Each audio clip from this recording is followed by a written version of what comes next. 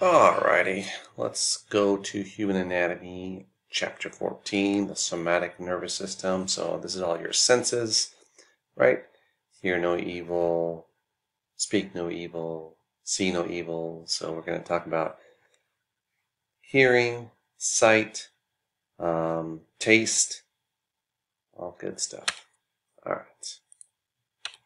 So just kind of a quick review as far as the lobes of the cerebrum, what we've been talking about in chapters 12 and 13. The frontal lobe, again, is for abstract thought, explicit memory, mood, motivation, foresight and planning, decision-making, emotional control, social judgment, speech production. So there's the frontal lobe right here. Here's the precentral gyrus. There's a central sulcus and a postcentral gyrus. This is sensory. This is motor. Okay. Parietal lobe can do taste, somatic sensation, sensory integration, visual processing, spatial perception, language processing, numeric awareness. The occipital lobe is visual awareness, visual processing. The temporal lobe, hearing, smell, emotion, learning, language comprehension, memory consolidation, verbal memory, visual and auditory memory, language. The insula is taste, pain, visceral sensation, consciousness, emotion, and empathy, and cardiovascular homeostasis. Now, we have to talk about receptors that we have in our body, which is, let's say something's too hot to touch. When high temperature is sensed in the skin, a reflexive withdrawal is initiated by the muscles of the arm. So sensory neurons, afferent, are stimulated by a stimulus, which is sent to the central nervous system, and then a motor response via efferent nerves will be sent to the skeletal muscles that control this movement. So the receptors are structures that detect some type of stimuli, and classes of receptors are by the modality or the type of stimuli. So you have thermoreceptors, which do temperature. You have photoreceptors, which sense light. Chemoreceptors that sense chemicals. Nociceptors that sense pain. And the mechanoreceptors that sense pressure or stretch. Now, the classes by distribution of receptors in the body. General sensors are widely distributed body senses, and special senses involved the cranial nerves are very complex. So you have exteroreceptors, which are from the outside of the body. Then you have interoceptors, which are from organs within the body. But then you also have proprioceptors, which are regarding the position of the body in space. Okay, so when we're doing some kind of musculoskeletal rehab, let's say for the ankle, we'll work on proprioception, so to prevent further injuries. Now the general senses, again, there's unencapsulated nerve endings, which are dendrites that lack some kind of connective wrapping. They're usually free nerve endings, which are warm receptors, cold receptors, nociceptors. So if I ask on the quiz, nociceptors are what type of nerves, and you can say they're free nerve endings. We have tactile disc, which sense light, touch, and pressure. So if I ask on the quiz, what type of sensation is measured by light, touch, and pressure, you would say tactile disc. And then we have the hair root plexus, which senses if there's insects crawling on your skin with a little movement of the hairs. Okay, and those are peritracheal endings. The encapsulated nerve endings, dendrites wrapped by glia or connective tissue. We have tactile corpuscles. That's an oval mass in the germinal papillae. They sense light, touch, texture, perception. You have end bulbs, similar to tactile corpuscle, but located in the mucous membranes. You have bulbous corpuscles, which are flat. They sense pressure, skin, stretch, and joint movement. You have lamellar corpuscles, which are kind of onion-like. They sense deep pressure, stretch, tickling. Muscle spindles are fusiform. They sense stretch. And then tendon organs, which are leaf-like, that sense tendon stretch caused by muscle activity. Now, you have encapsulated nerve endings, free nerve endings, widespread, especially in the epithelia. Pain, heat, cold. You have tactile discs that sense light, touch, and pressure. You have hair receptors that sense light, touch, movement of the hairs. Okay. The encapsulated nerve endings, tactile corpuscles, they sense light, touch, texture. End bulbs, similar to tactile corpuscles. Bulbous corpuscles, they're found in the dermis. Heavy continuous touch or pressures, joint movements. Lamellar corpuscles, they sense deep pressure, stretch, tickle, vibration. Muscle spindles that sense tension in the muscles, proprioception. Tendon organs that are found in the tension in the tendons as well. So you have all these receptors. There's a great little chart that will help you figure all this stuff out. So probably a good thing to focus on the lamellar corpuscles that do deep pressure, the tactile corpuscles, and the free nerve endings. All right. So here's what they look like. Free nerve endings, tactile disc, hair receptor, tactile corpuscles. I probably won't ask you what they look like, but it's always good to go back to the table and see what their modality, what they do is the best thing.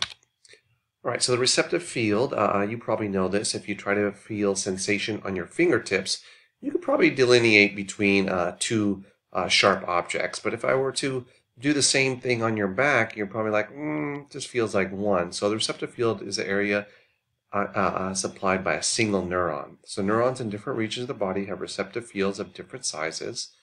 But neurons with small receptive fields, for example, the skin of the fingers, allow for fine two-point discrimination.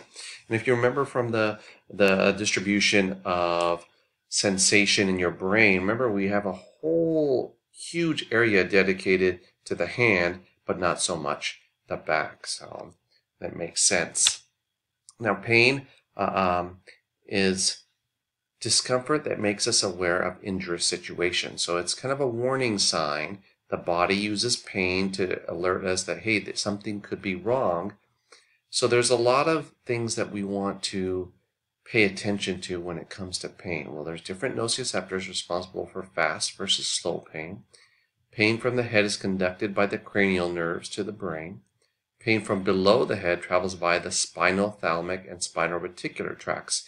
So those are probably two tracts that I'd probably quiz you on. So make sure you know those tracts. So somebody that cannot feel pain, they might have some damage to the spinal thalamic or the spinal reticular tracts.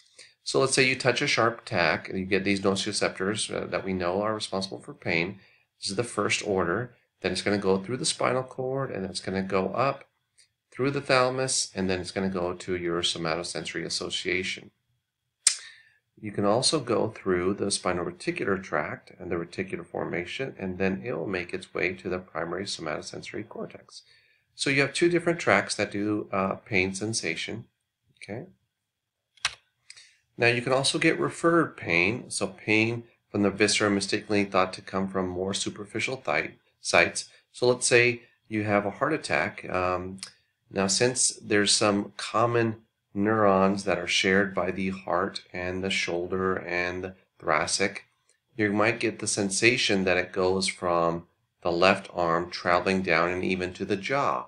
So that's a very typical situation where mostly males as well, because women for some reason don't experience the same sort of sensation due to their wiring, where a lot of women will think it's just indigestion or gas and then come into the ER and they might have MI that had occurred. So you want to be aware of that. Women especially, you want to be aware of the situation. If you have some kind of chest discomfort and intense, like an elephant sitting on your chest, you should probably get that checked out and don't think that's just gas and will go away. Because like I said, men have a typical pattern where they can feel it in their left jaw, left arm, but women don't, not so much. If you look at this, kidneys can refer pain down to here, the ureter, the appendix can refer here, the liver and gallbladder. Another common site the gallbladder tends to refer is the right scapula.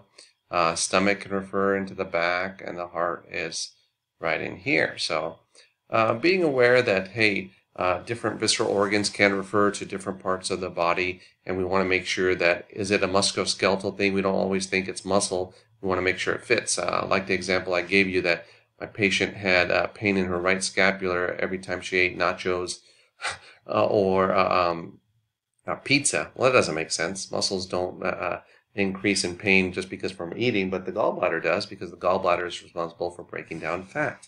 So you got to make sure it makes sense. Now, taste buds, oh, we love to eat, right? So we go from pain to taste, gustation. The tongue has the most taste buds. some in the soft palate, the pharynx, the epiglottis, and cheek. So we do have some taste buds back there. We taste through what we call the lingual papillae. Those are little surface projections on the tongue. There's a few different kinds. There's the filiform, which are very numerous, tiny spikes. They have no buds, though. There's folate, ridges on the tongue, sides, buds in children. The fungiform, mushroom-shaped bumps have buds. The valate, large bumps in a row at the back of the tongue, have buds. So when you look back in the modules, I have some links to some good YouTube videos. I can't put them in here because they're all copyrighted, but I do have the links to those videos that you can watch on how do we taste, how do we smell, interesting stuff. Tastes like chicken. Guess what? If saliva cannot dissolve something, you can't taste it. So in order for foods or anything else to have a taste, chemicals from substance must be dissolved by the saliva. So if you don't believe it, try drying off your tongue before tasting something. So saliva needs to break down all that amylase.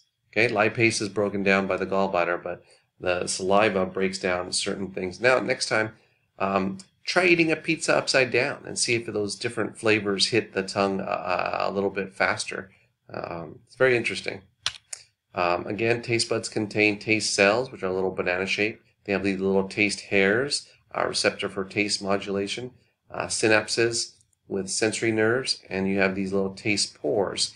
So different epithelium are responsible for different tastes. Sometimes people get the misnomer that, hey, we have a certain area that does bitter, salty, etc., etc.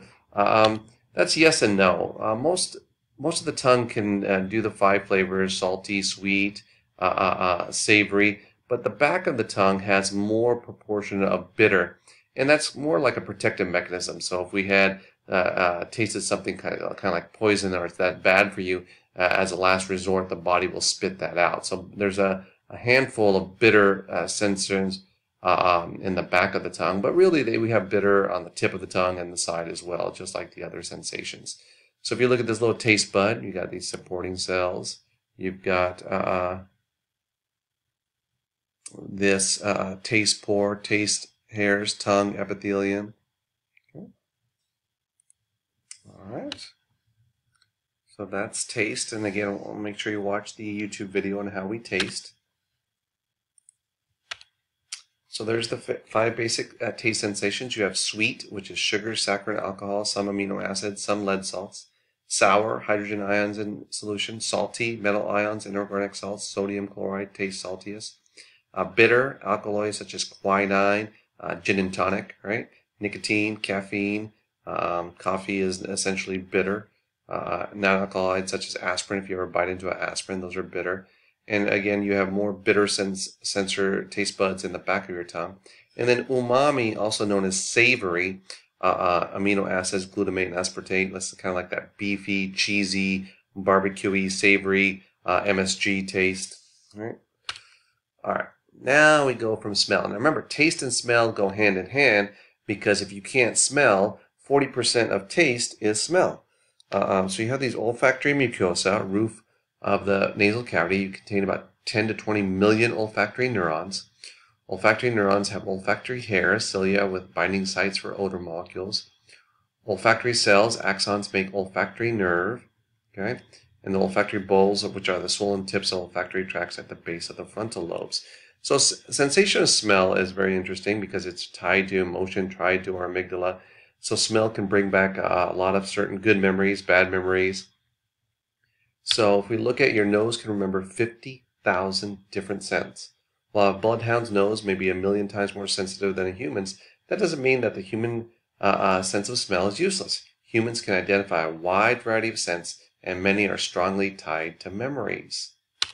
So women are born better smellers than men and remain better smellers over life. Studies have shown that women are more able to quickly pinpoint just what a smell is. Women are better able to identify citrus, vanilla, cinnamon, and coffee smells. While women are overall better smellers, guess what? There's an unfortunate 2% of the population with no sense of smell at all. That means their food is always bland as well because they can't taste, 40%. Do opposites attract? Yes. Everyone has a very unique smell except for identical twins.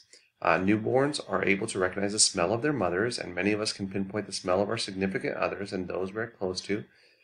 Part of that smell is determined by genetics, but it's also largely due to the environment, the diet that they eat, personal hygiene products, and that create a unique chemistry for each person. And that's true. It's like, let's say you have your best friend that has a nice cologne or a perfume, and they smells really good on them, and then you're like, oh man, I gotta buy that. And then you go buy it, and guess what? It smells terrible on you. You just waste $150. Well, because your genetics mixed with your diet and personal hygiene, sometimes it doesn't create the same kind of scent.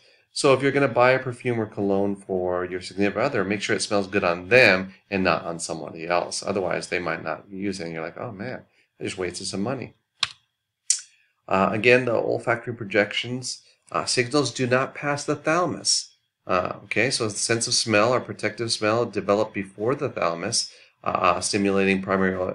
So that's a protective mechanism. That's why sense of smell is tied to memory and tied to the brain so much, because it bypasses the thalamus.